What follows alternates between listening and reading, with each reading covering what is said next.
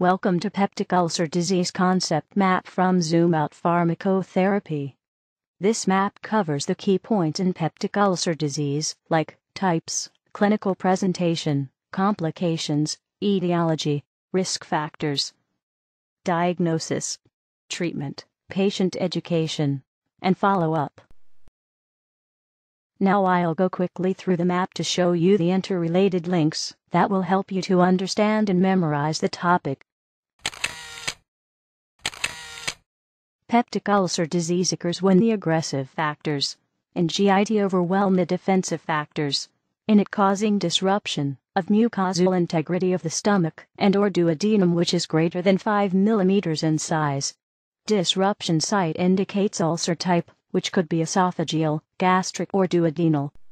Peptic ulcer disease clinical presentation varies from patient to patient.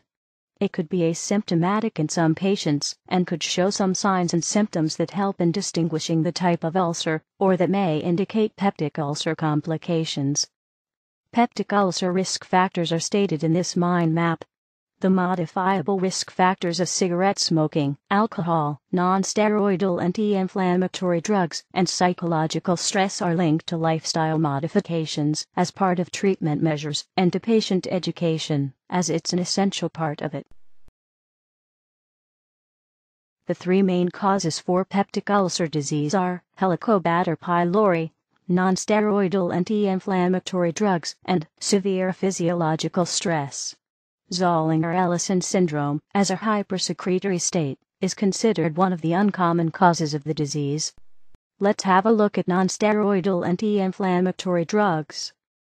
This diagram shows the mechanism of their action and the resulting effects, including the undesirable ulceration. NSAIDs-induced risk factors are all collected in this image, so you can easily remember them, especially while assessing or educating a patient. Each cause of peptic ulcer disease is linked here with the corresponding treatment or preventive measures, but let's first have a look on how the etiology is detected in order to choose the right treatment regimen. Diagnosis of peptic ulcer consists of radiographic and or endoscopic confirmation, history, and special test for certain cases. Radiography is usually replaced by endoscopy, as it's more sensitive for small ulcers, and it allows for getting biopsies for further investigations. Procedures for detecting H. pylori should be done for all patients, and it's divided up into endoscopic or invasive tests, and non-endoscopic or non-invasive tests. Among the endoscopic tests, the test of choice is rapid urease test. The test that is used for diagnosis of H. pylori and for following up its eradication is called urea breath test. Let's now move on to peptic ulcer disease treatment. Pharmacological treatment acts to eradicate H. pylori, if present, so antibiotics are used. Besides, medications that neutralize and suppress acid production and others that protect the mucosa. H. pylori eradication therapy consists of antimicrobial agents, plus ulcer healing agents. Note that 14-day triple therapy is more effective than 7 days. For refractory ulcer, the 4-drug regimen is used. Regarding NSAIDs-induced ulcer treatment, it depends on proton pump inhibitor therapy plus cessation of NSAIDs. To prevent NSAIDs-induced ulcer with patients in need of them, one of these regimen must be followed. This table helps you to choose the right regimen according to gastrointestinal and cardiovascular risk. Check the table and find out why the cardiovascular risk is considered here. You have here measures that should be taken to prevent stress-related gastric ulceration. And finally, treatment of Zollinger-Ellison syndrome.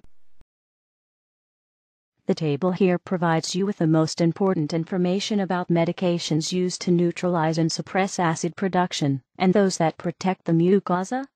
As you see, the table includes mechanisms of action, adverse effects, drug interactions, precautions and contraindications. Concerning patient education, it should cover lifestyle modifications, as stated before. Besides, information about medications, like side effects of metronidazole and administration of proton pump inhibitors. Follow-up measures are determined according to the type of ulcer and the etiology as well. This was an overview for peptic ulcer disease concept map from Zoom Out Pharmacotherapy website. It's recommended to watch this video several times. Pause whenever needed to study the details from the map, then listen to the video without watching and pause frequently to test yourself. For more about peptic ulcer and other diseases, please visit www.zoomout-ph.com.